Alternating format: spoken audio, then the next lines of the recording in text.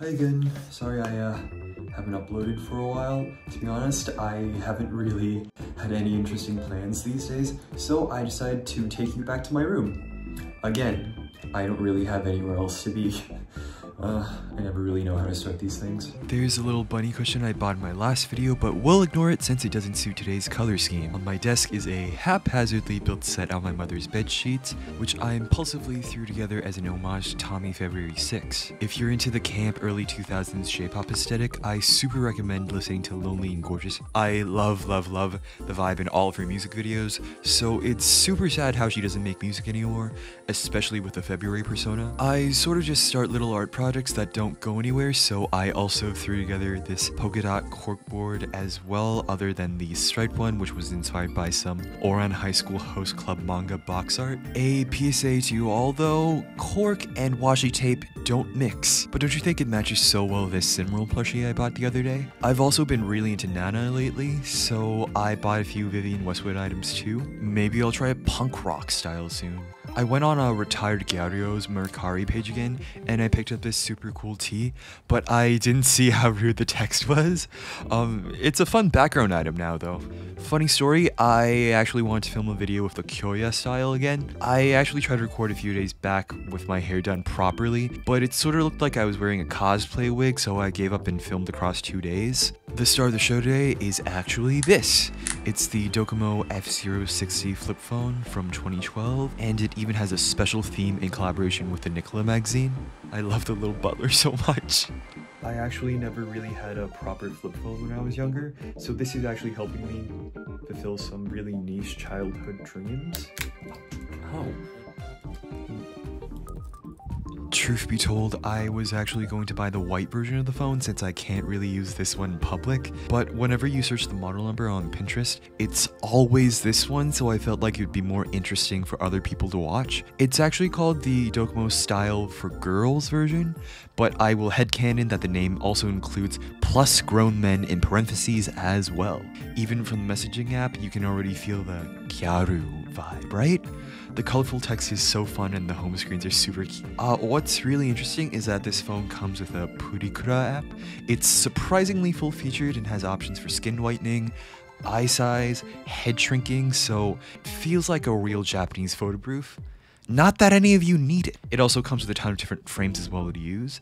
I'm trying to film and take a photo at the same time, so it was hard to find a dignified angle for myself here, so I just gave up. Afterwards, you can even add cute little stickers and icons too. It would have been easier if I had the stylus, but I bought this phone used, so it didn't come with it. My favorite thing about this phone is that it even has a front-facing flash that is very bright.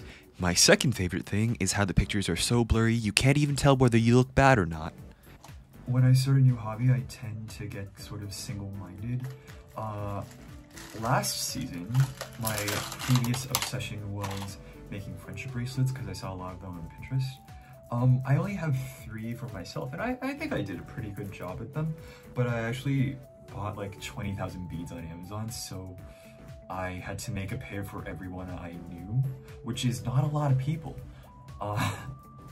So this time, I decided to let my mind wander on Pinterest and find something that I can enjoy only by myself.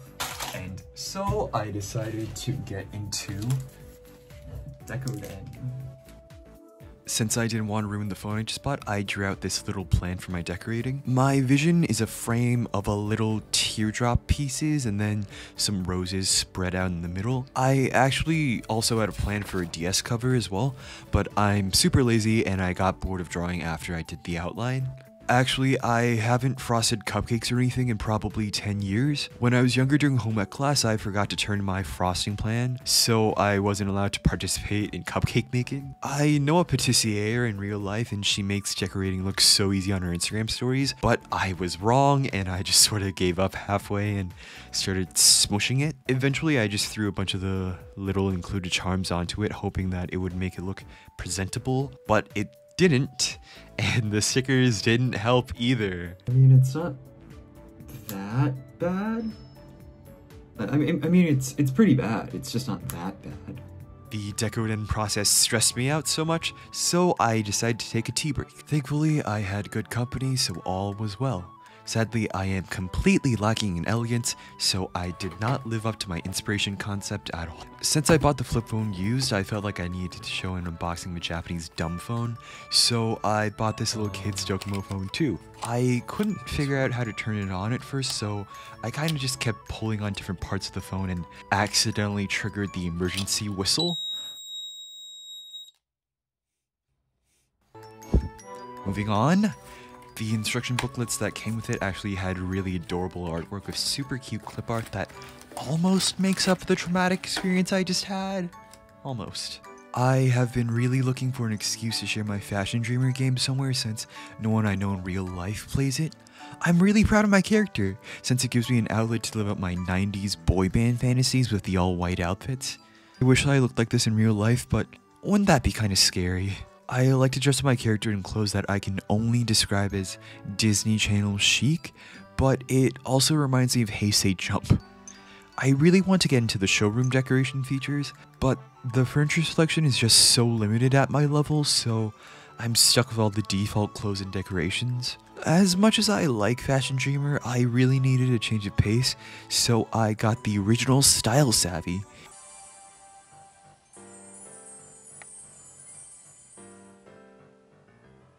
I've never worked retail before, so I can romanticize this. You know, I've actually played all the other Style Savvy games for the 3DS besides the original, and I'm already impressed by how charismatic this is. Even from the tutorial, you can immediately feel that 2000s teen magazine inspiration. Ugh, it's so great. Once you go a bit deeper, there was even a little fake magazine cover selection with different styles as well. And while even though the me of 5 years ago would think that these outfits are kinda ugly, now I feel like they're kinda giving Y2K twice divorced art teacher. I like it. Also, some bonus footage, I actually had a second Decoden kit that I used to make a 3DS Cineroll cover, but it was so ugly that I didn't even want to bore you with the footage in case you clicked off earlier. Well, that's it for today, and I'll see you within 9 to 21 business days. Bye.